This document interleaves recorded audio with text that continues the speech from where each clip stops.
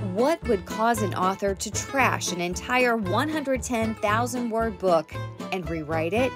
In this video, author Amy Poeppel talks about finding the humor in that misstep and the secret writing technique she used in one of her popular novels. Hi, it's Angie from HEC Books, where authors reveal the not-so-glamorous real world of writing. If this is your first time here, click the subscribe button. Now here's author Amy Poeppel. Make sure to watch until the end when she talks about her hilarious book trailers. Let's talk a little bit about your writing process. So I've read that you do not outline. You're not an outlining kind of author. Is that true? It is true. So I taught high school English for years, and I really emphasized how important it is to structure your ideas.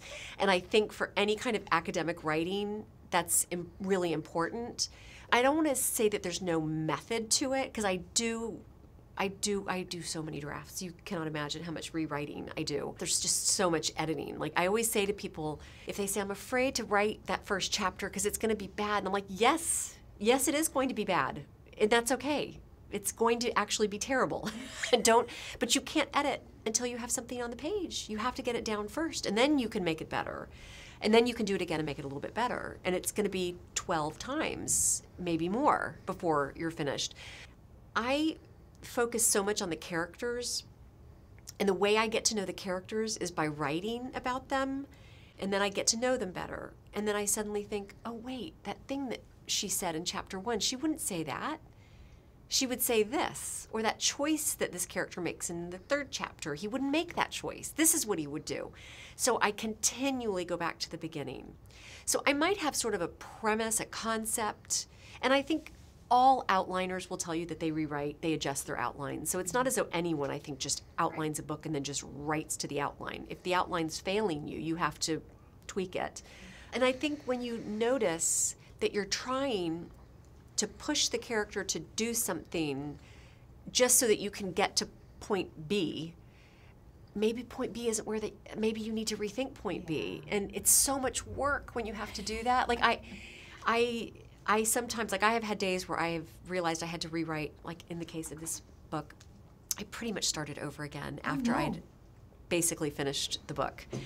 And in that case, it wasn't a character choice situation. It was that I realized that I had not found the best perspective to tell the story from. Really? And I sort of stuck to it. And that's why I think it's important to always keep open-minded. I just sort of decided that this was the way I wanted to tell the story. Can you tell us how it was? I wrote the entire book first person from Evelyn's perspective, so the grandmother in the story. I had this idea that I wanted her sort of a little bit back and to have the 3 women, Olivia, Lauren, and Melinda, have their drama, and I wanted Evelyn sort of sitting back and watching it all and bringing her perspective to it all. To give her that responsibility for the entire book, it was just too much to put on her.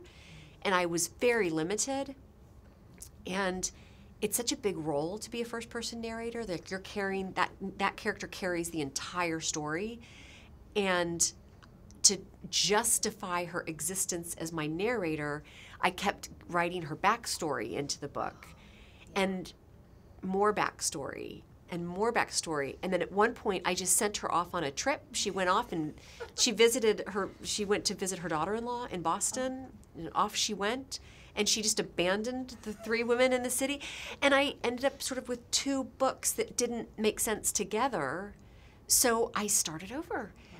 I don't consider that a waste of time. It's not efficient, as I said, but I never considered that a waste of time, because all that work was still getting to know the characters. So when it came to writing Evelyn's 1 chapter in 3rd person, not in 1st person, I knew her so well that it was just a joy to write her chapter, because I just knew what she would do. Oh, that's such a change. Yeah. But I like it because she would have never known what Melinda was thinking or what. Exactly. Yeah. And when I decided that it was wrong, that I had made a mistake, it was like it was the most freeing thing in the world, because all of a sudden I realized, oh my gosh, I get to hear what Leo thinks, and I get to hear what Melinda thinks. And I like to do, I said I don't outline, but I do like to do some kind of pattern with my chapters, like in musical chairs, because it's a book about classical music. No reader would ever notice this. This is sort of a thing I do for myself.